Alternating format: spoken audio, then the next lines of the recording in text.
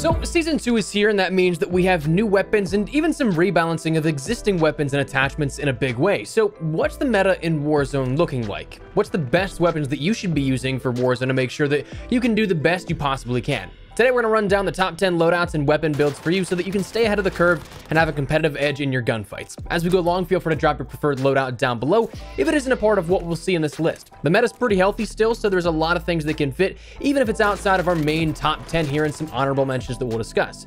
If you enjoyed the video, though, if you find it at all insightful, drop a like on the video, and if you're new to the channel, hit the subscribe button to help us out on the road to 500,000 subscribers. As well, if you decide to pick up the Battle Pass or anything else here in Season 2 and like to help support the channel a little further, using creator code ESPRESSO is an entirely optional way to do so. Don't ever feel pressured to, but if you do, tweet me a picture. I'd love to shout out some of your generous support in upcoming videos like these legends on screen. That said, let's jump into it. First and foremost, let's talk about these seasonal changes, because there were a few things here that are pretty noteworthy. First, on a base level, certain weapons, Raven attempted to shake up the meta a bit. There was a lot of weapons that were adjusted somewhat fundamentally, but of the weapons in terms of the meta and weapons that we've talked about that are viable before, there was 5 to 6 weapons here that definitely you should be aware of in terms of their base changes. The SDG had its ADS speed nerfed, the C58 had its recoil nerfed, the Bren had damage multiplier nerfs, the MP40 had damage range nerfs, and as well, the Wellgun had damage range nerfs there. But here's the thing, those are kind of inconsequential changes in regards to knocking anything out of major power positions or hardcore shifting the meta of the top 10, top 15 weapons. Nothing really got knocked out of contention, just some situational play may be a little bit different. Where things get a little bit more concentrated and where you need to focus, however, with weapon builds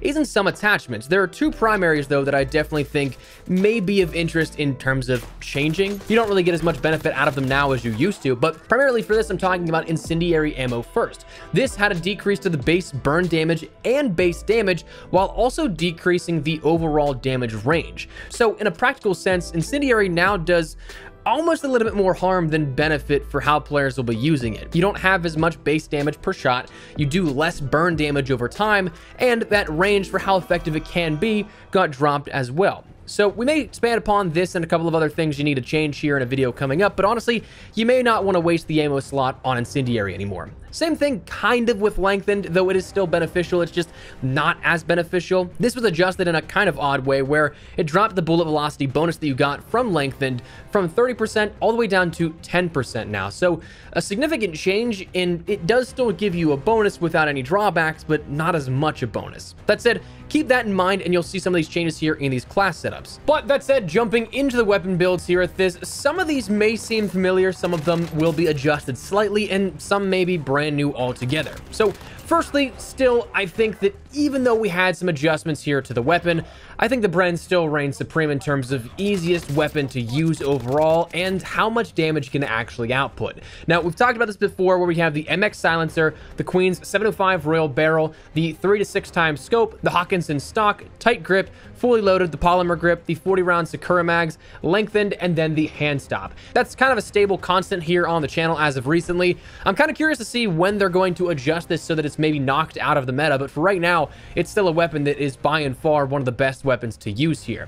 Outside of that, though, I have been playing a little bit recently with one that has recently made its way into maybe my new favorite category in terms of SMGs, that being the Wellgun. Now, the Wellgun is, of course, the Season 1 introduction. It was kind of a dark horse in terms of Season 1 after it was introduced around mid-season, but truthfully, it can absolutely pack a punch with the right build. For this, I'd highly recommend you end up kitting this out for fire rate where applicable, though you'll see I do actually sacrifice one checked box to increase the fire rate to sustain a little bit more damage per round. But we have the recoil booster, the Gawain short barrel, both of those increasing your fire rate. You can have an optic here. I end up using the slate reflector. I've seen a lot of people also using the GW03 iron sight, which really isn't bad. I think I'm going to swap back and forth between that to see which one I like, but it comes down to personal preference. I know that you do get a slight benefit here in terms of additional ADS speed with the GW03. Then I'll have the skeletal stock, fleet and quick, so I can end up maximizing my movement speed and weapon swap quickness. The polymer polymer grip, the 64 round 9mm rounds here. We're not opting into the Gorenko rounds for that additional fire rate on top of the recoil booster and the barrel, but it is something that allows it to sustain a little bit more damage. Hollow point is the new ammo that I'm taking on my SMGs here so that I can end up getting a little bit extra limb damage, as opposed to where I'm not really getting too much benefit, like we said, out of the incendiary rounds that we used to. So hollow point on that. And then to round things out, the hand stop for recoil control and accuracy.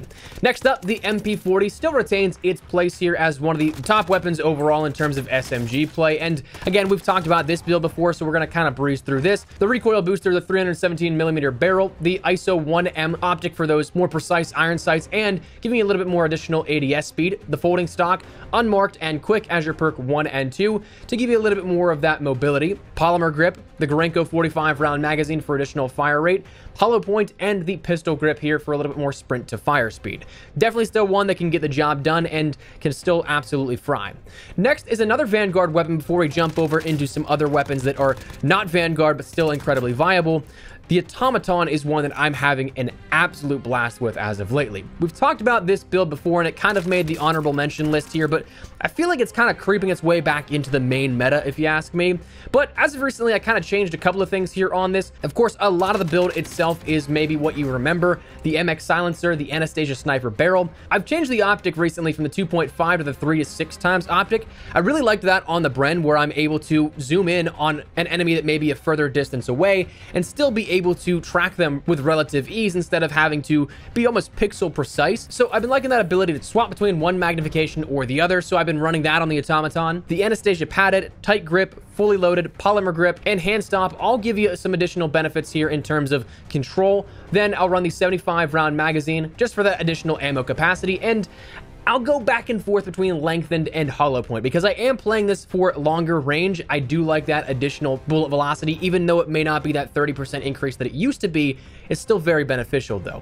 But that's the automaton, having a blast with that one. But like we said, there are absolutely a handful of weapons that are still main top 10 meta weapons, if you want to call it that, some of your best performing weapons that aren't necessarily Vanguard weapons. Still, I think high atop that non-Vanguard weapon list is that of the C58 from Black Ops Cold War. This has been reliable for quite some time. I absolutely love this weapon, and you may be familiar here with the class that we end up running with this. We've talked about it quite a few times, but still absolutely up there. So this, I ended up running the agency suppressor, task force barrel, axial arms 3 times optic, field agent grip, and the 55 round magazine. Great for control, great for damage per shot, and can absolutely get the job done. Then the Grau has still been up there. I don't know if this is being generous with this, where the Grau maybe shouldn't be this high in terms of listing, but I just have a blast with this thing, man. It is still incredibly easy to control. It's something that is very easy to manage. But even if each round shot may not be as powerful as a C58, as a Bren or something like that, it just still feels at home. It feels like, to me, a Modern Warfare M4A1, how we've always talked about, that's the jack of all trades weapon, easy to pick up, whether you're a new player or a returning veteran, and just use it and do well with it. To me, this is what the Grau is, really, but to the next level of that. It's so easy to manage, it doesn't bounce, and it's something that can get the job done. For this, we always run the Mono Suppressor, Archangel Barrel, Tac Laser, Commando foregrip, and the 60 round magazine. Try that out, I don't think you'll be disappointed. Then, in terms of other weaponry that is pretty solid, is the AK-47 from Black Ops Cold War. This is kind of my go-to whenever I play Rebirth Island, but it is still very viable in Caldera as well. Though, at longer ranges, you may be better suited for something like a Bren, like a C58, maybe even a Grau, just because there's a little bit more bounce with the AK-47 in terms of that recoil, but it absolutely is a heavy hitter. For this, we run the GRU Suppressor, the Spetsnaz RPK Barrel, the Axial Arms 3 times optic, the Spetsnaz grip, and the 45 round magazine. After that, kind of coming down to the wire here and finishing out our list here, rounding into the final couple, the Owen gun from Vanguard is still such a phenomenal option in terms of your SMG and close quarters play. While we already put up the well gun and the MP40 here in this list, I'm still having a blast with the Owen gun. I think it did kind of fall a little bit behind the MP40 and the well gun as opposed to last season, but it's still very viable, still easily within the top 10 weapons in my opinion. So for this, I run the recoil booster, the Hawkinson rapid barrel, the 2.5 custom optic, the Ravenwood 1SO stock. That gives you additional hip fire accuracy and movement, but because of the adjustments that were recently made to the removed stock, the Raven Ravenwood is a little bit better of an option here in terms of overall usability. So that's something that I changed here from something you may be used to. Then the perks of Acrobatic and Quick, the Polymer Grip, the 72-round Gorenko magazine, Hollow Point for that additional limb damage, and the Hand Stop for a little bit more control. Outside of that, again, one that I think is on the sort of tail end of this top 10 per se, but still rightfully in there because of the TTK potential and everything that goes along with it, that is the AS-44. Now, the AS-44 isn't something that I would kit out for long-range play, but instead, I'd take it as the double rifle meta, where you have, say, a C-58 or something like that if you really want to play for long-range control. But then, to shred up close and personal, that's where you want to use this AS-44, because if you kit this out for rapid fire and for a little bit more mobility to use as maybe, say, a pocket AR as an SMG, it's something that the TTK is almost unrivaled in any degree from any of the 100+ weapons within Warzone. For this, we run the recoil booster, the Empress Falcon barrel, the slate reflector, the skeletal stock, sleight of hand, fully loaded, the polymer grip, the Gorenko 50-round magazine for that fire rate to increase it a little bit more, the hand stop, and hollow point to increase that limb damage. Cannot go wrong with this. I bet if you play it with Rebirth, you play those close quarters engagements, you'll have a blast. And same thing if you dual rifle meta within Caldera, it's an awesome choice.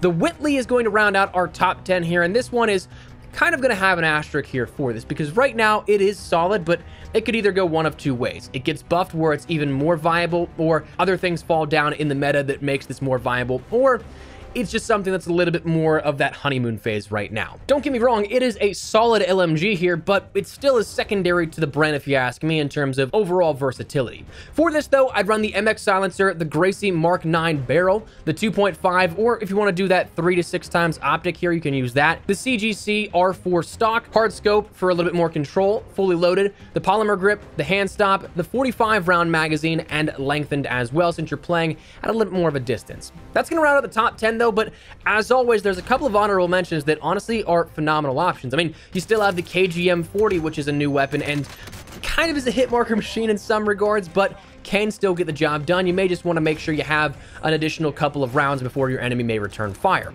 The Modern Warfare Kar98K is that sniping standard. I don't really ever want to take away from one of the top 10 power rankings here because it is something that's so static. It is such a niche level of play, but it is definitely the sniper you should be using if you are a sniper. The Cooper is still great. The M4A1 is still solid. The XM4 is still good, and there's a handful of other weapons. As we've talked about, I'd probably wager that there's 20, 25, maybe even 30 weapons that honestly can really hold their own in a lot of engagements. It just really comes down to which situation you may be in at any given time, where those power rankings can really shift. But that said, that's my pick for the top 10 loadouts and weapon builds here within Warzone Season 2. So let me know your thoughts down below. Is there anything that you guys have been using that you quite enjoy? Anything you don't necessarily agree with? Whatever the case, drop your thoughts down below. But if you enjoyed the video, do me a favor, drop a like on the video. And if you are new to the channel, hit that subscribe button so you don't miss a single thing regarding all things Warzone, all things Season 2. We got you covered on the channel. So if you're interested, hit that subscribe button. That said, thanks so much for watching. My name is Espresso. I'll see you guys later. Take care and peace.